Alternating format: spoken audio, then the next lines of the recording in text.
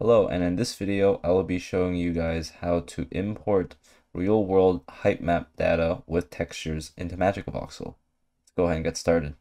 So the first thing we want to do is get height map data and textures. So we're going to search up heightmap.skydark.pl.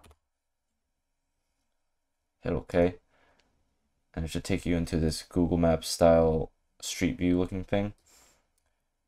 And we can drag this box is the box that renders whatever part of the world that we select, and you can either drag this this blue box around to move your location, or you can just hover over a spot and left click and it should take you there. So I recently went on a trip to Japan and I really like the scenery there, so I'm just gonna go over to where Japan is.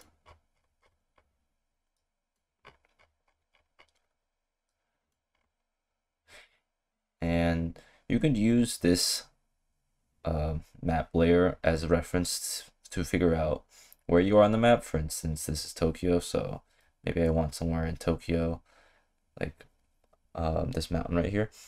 But we want to switch over to a different map style to see exactly what we're going to copy. So right now it's set to outdoors. Let's set it to satellite, see what it looks like from the top down. And now we can fine tune our selection here and pick a spot where we see a bunch of contours.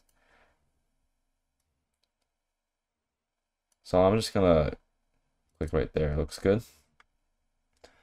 Now we want to open up this information box right here, which allows us to adjust some settings. What we want to do is adjust the base level and height scale. And instead of dragging these sliders, you can just click the calculate buttons here, and it should automatically adjust the settings to make this height map work. And now we just want to hit download PNG height map, and we also want to download the map image. And it's important to have it on satellite, because when you hit download map image, it will download whatever this is showing. So if you're set to street view and you hit this button, it will download this, and it's not what we want. So I'm going to switch it back to satellite, download map image, and these two files should be in your downloads folder. Let's go to them.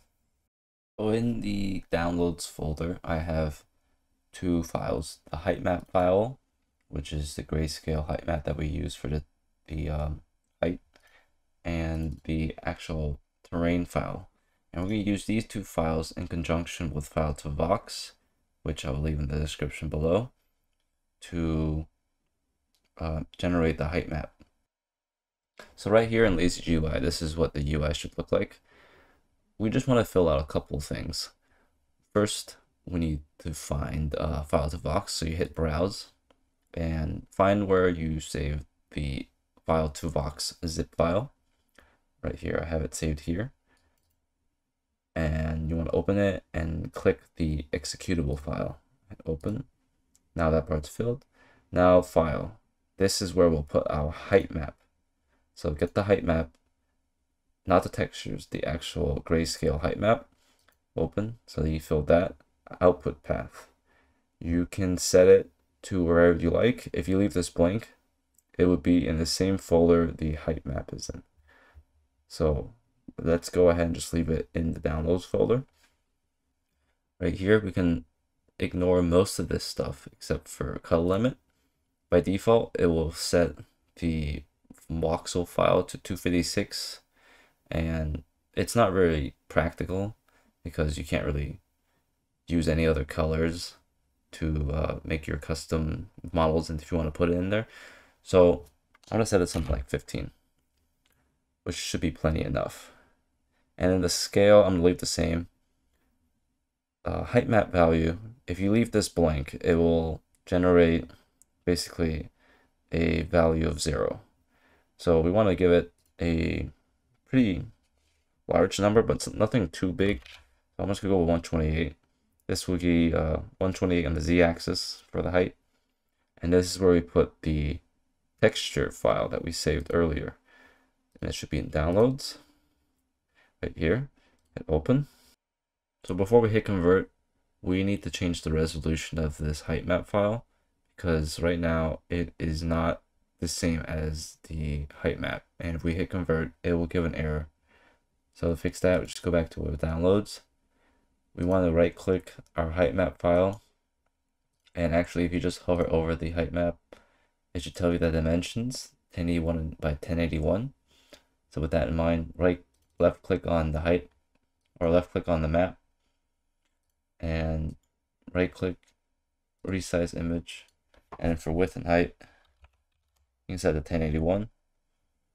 Save, and we're just going to save in the same spot.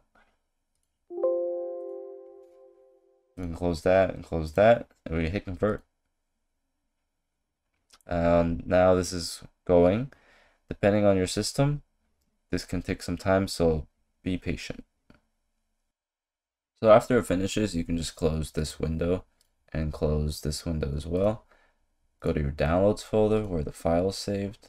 Left click the heightmap file or the voxel file, and then expand this.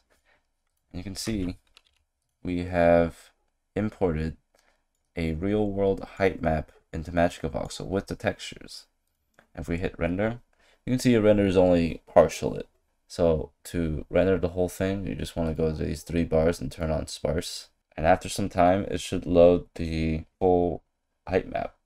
So after it's finally loaded in, you can see that we have a pretty realistic heightmap that we found in the world and put it in Magicavoxel. I hope this tutorial has helped, and I'll see you guys in the next one.